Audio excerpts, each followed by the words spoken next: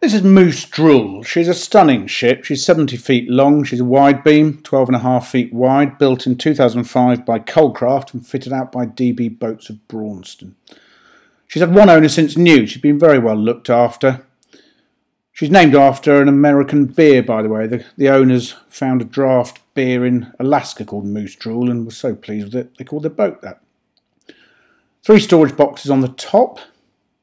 There are 3 Houdini hatches in the roof actually. They've got storm covers over. Paintwork's in nice condition. 4 feet long those windows you can see there. Huge windows, they're tilting. They're all double glazed actually, the windows on this boat. There's a 4G internet area on the roof there I've just passed. Very good condition pram hood. That was new in 2018. That covers this huge stern deck. There's the rear view.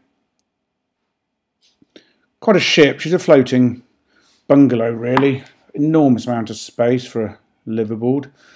There's the new star of the show. That's Bumble, my new assistant. And onto the rear deck. 7 feet long this rear deck. Huge area. You can have tables and chairs out here for summer dining. The engine's in here. That's a generator at the bottom of the screen, 11 kVA generator cocooned with a hospital silencer. And there is the beta engine, 90 horsepower, that's also cocooned with a hospital silencer. Hot water tank there, batteries top left.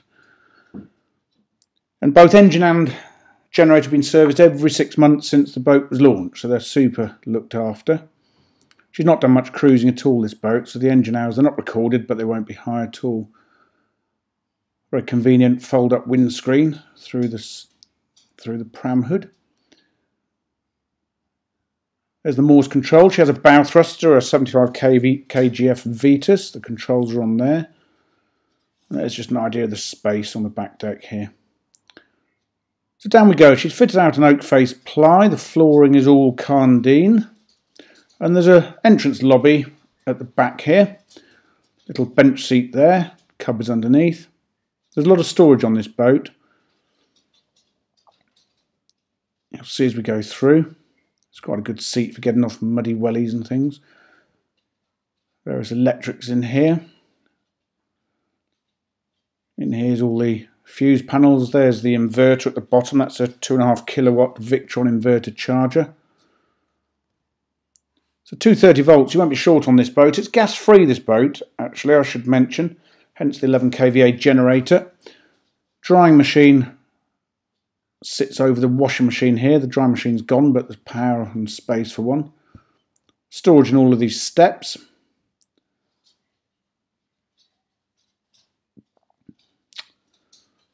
Plenty of room to put your navigation equipment and bits and pieces.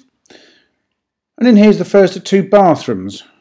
It's a lovely room, 7 feet long. The loo is a Thetford Porta Potty Excellence. Porta Potty Excellence. There used to be a vacuum flush loo there. That's reinstatable, sort of type of pump out.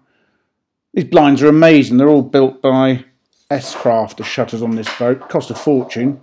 There's a shower in here with an extractor light over. The basin in here is ceramic, by the way.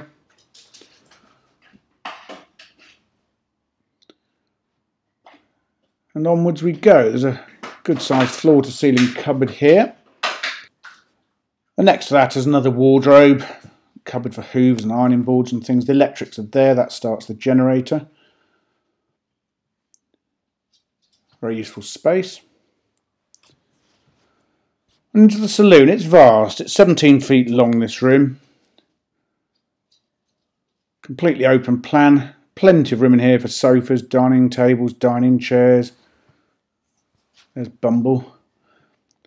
It's a solid fuel stove there. It's a clear view. I think it's about 7 kilowatt, but I'm guessing.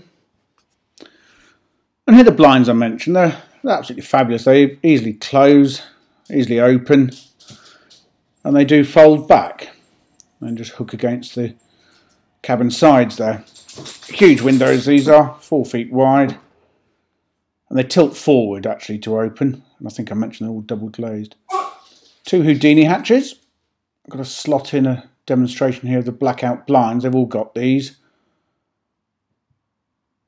Keep the sunlight out and prying eyes.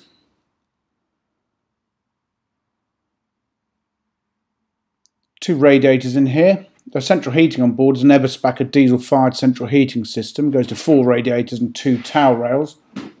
Nicely concealed behind the woodwork there. There's undergunnel lighting along both sides in the saloon here. Multicoloured and multifunctional, that sort of thing. I forgot to put this in, but I've slotted it in. There's a massive cupboard under the worktops here. You could put a few small children or the dog in there, actually. That's another look back down the saloon. It's huge. Absolutely enormous living space. It's lovely. The galley itself is 7 feet 2 inches long. There's a 230 volt fridge here. It's integrated. There used to be a dishwasher, a slimline dishwasher in this kitchen. It's been taken out because I never used it. The plumbing's still there if that's what you want. The microwave used to fit in there. You can see the plug. Extractor, fan and light over. Electric hob, powered by the generator as I've mentioned. Electric oven and grill. Cupboards all the way along this bulkhead. The worktops in here are Corian. Feels really lovely, this kitchen. No expense spared. And cupboards effectively under the rest of the L-shaped worktops in this kitchen. The sink is here. And this cupboard goes really deep. So it's a huge kitchen. Loads of storage space. All the appliances that you need. Bigger than many kitchens people have got at home, to be honest.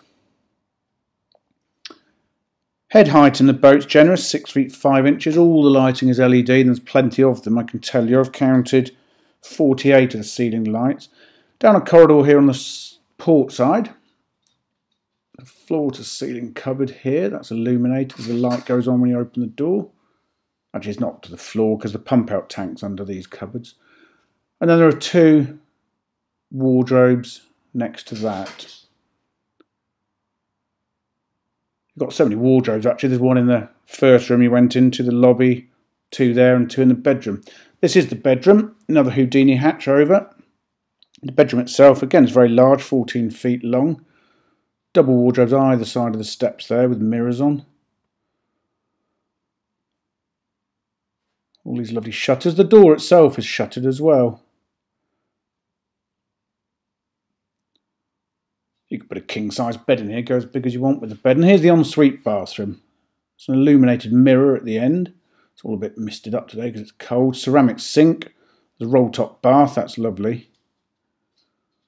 Heated towel rail behind that. And there's the loo. That's a macerated pump-out, electric flush.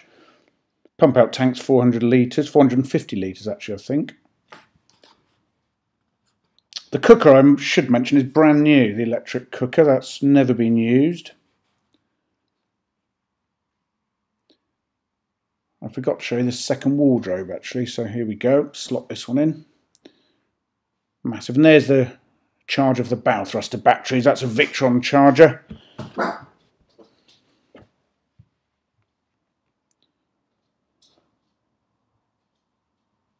Another look at this, or a look at this wardrobe.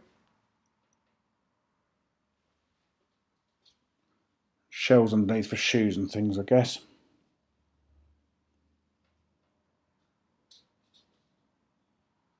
So yeah, more room than you can shake a stick at on this boat, but then again it's 70 feet, I guess you'd expect it. Lovely stable doors. The back doors are glazed as well with lead in them as well. Lovely. Well decked, 4 feet long. Bench seats either side with storage underneath, and this forward locker. It's normally the gas locker, but of course it's gas free, so it's just storage. In there's an emergency pump out kit and various bits of navigation equipment. These curtains keep blowing back.